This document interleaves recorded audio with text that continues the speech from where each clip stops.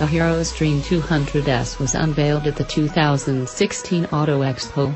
Though that specific model was still an early prototype, Hero MotoCorp is planning to launch the production version of the motorcycle by early 2017.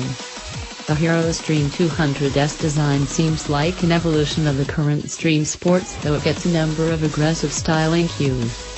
The front gets an edgy headlamp while the sculpted fuel tank and engine get aerodynamic shrouds. Both the headlamp and the tail lamp integrate LED units. The alloy wheels get a new design. The instrument cluster is made of an analog tachometer and a digital display.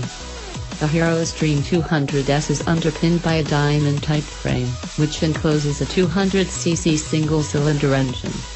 This air-cooled unit delivers 18 bhp and 17 Nm of torque through a 5-speed transmission.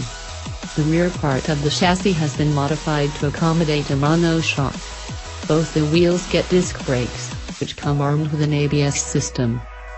The Xtreme 200S will mark Hero MotoCorp's foray into the lucrative 200cc street fighter segment.